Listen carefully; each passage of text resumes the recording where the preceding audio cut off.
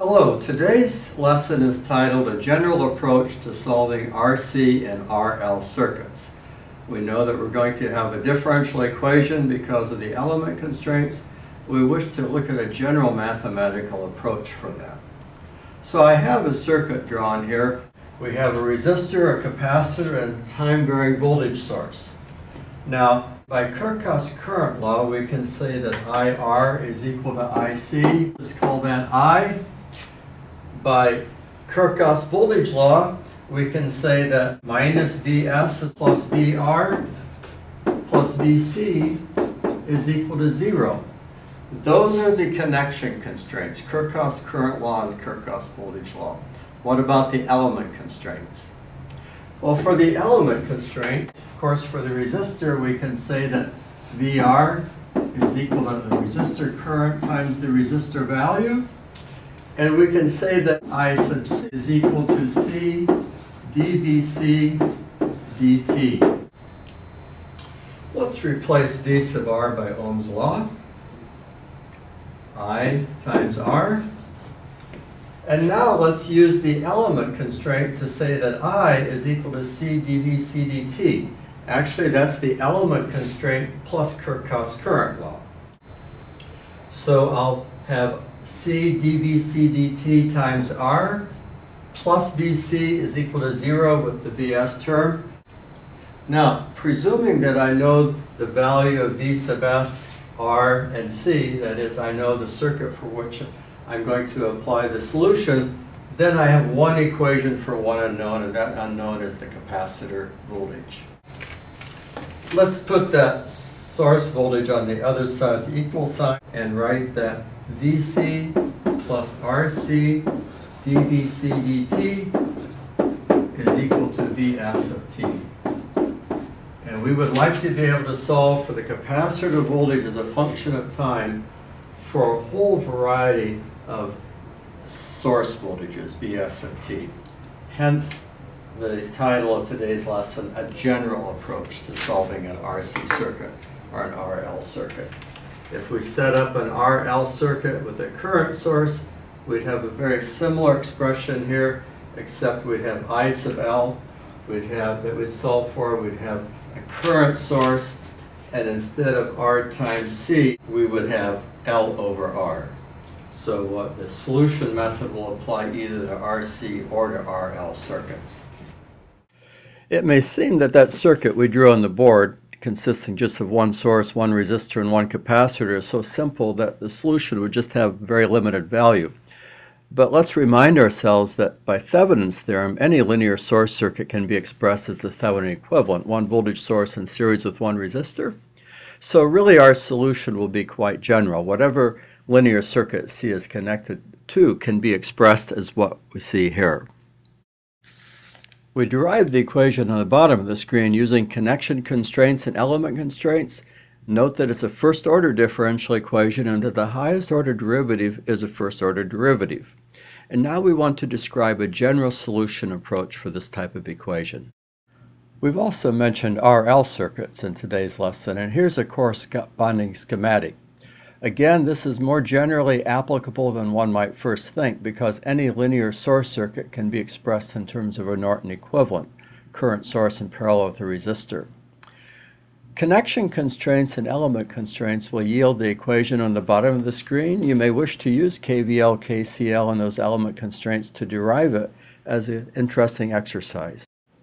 The voltage across the capacitor is referred to as the state variable for the capacitor. V sub C determines the state of energy stored in the capacitor. Energy is 1/2 CV squared. So since power is equal to the time rate of change of energy, this means the energy cannot change instantly except for the hypothetical situation where we have infinite power available. So that means the capacitor voltage can't change instantly either. We'll use that later when we apply initial conditions to solving circuits. For inductor, the energy is 1/2 L times IL squared. I sub L is the state variable. Looking at the equation on the bottom of the screen, both the first order RC and first order RL equation are the same general form. On one side of the equal sign, we have a source of electrical energy, either a voltage source or a current source. This is referred to here as x of t. Could be a step function, ramp function, sinusoidal, etc. The y of t that we see appearing on the other side of the equal sign is a state variable, either the voltage across the capacitor or the current through the inductor. And Tc, which we will see later corresponds to a time constant, is either R times C or L divided by R. Let's bring some mathematics to bear on solving this equation. Let's multiply both sides of the equation by 1 over the time constant times the exponential raised to time divided by the time constant. Next, I'd like to draw your attention to the left-hand side of that resulting equation. Note that this is the derivative of the product of y of t times e to the t over tc. In other words, if we apply the chain rule to the derivative of that product, we would get exactly those two terms on the left-hand side of the equation. So we can replace the left-hand side by that derivative. And that is what has been done here. Now the next step in our solution will be to take the integral of both sides of this equation. So both sides of the equation are now shown within an integral, and the integration is over a dummy variable z. We take the upper limit of the integral to be at whatever value of time we are interested in, lowercase t, and the lower limit of integration is 0. Looking at the left-hand side of this equation, the integral of the derivative of a function is just that function. Looking now on the right-hand side, we see that we can take the constant t sub c, either r times c or L over r, out of the integral. Now if I could draw your attention once again back to the left-hand side, applying those limits, we have y of t times e to the t over tc minus y of 0, which is the initial value of the state variable, times e to the 0 power. E to the 0 power is, of course, just equal to 1, unity. Now on this screen that we see here, we've just multiplied that equation through by e to the minus t over tc, and then arranged the terms to have y of t by itself on one side of the equation. Y of t is what we wish to solve for. It's either the capacitor voltage or the inductor current. And we see that it's partly due to the initial conditions, in other words, the value of the state variable at t equals 0, and partly due to the source of electrical energy. So we can summarize the results of the general form of solution to first-order RL and RC circuits as follows. The capacitor voltage or the inductor current, as the case may be, is equal to the sum of two terms. One term arises as the result of the initial value of the capacitor voltage or the inductor current, and the other results from the voltage source or current source that's in the circuit. That second term requires an integration. We can view this as a three-step process solution. Determine the initial value, determine the time constant, which is the Thevenin resistance times C or L divided by the Norton resistance, and then applying the integration to the time-varying source in the circuit. In future lessons, we'll have the task of working through the solution for particular types of time-varying voltage sources and current sources, sinusoids, step functions, and so forth. But before we end this lesson, let's consider the simplest of values of x of t. We always have time to pick the lowest hanging fruit from the tree, and that case will be when the current or voltage source is 0.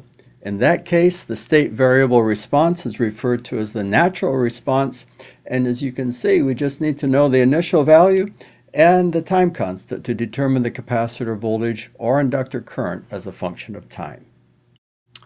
Well, with this, we'll end our lesson on a general solution for first-order RL and RC circuits.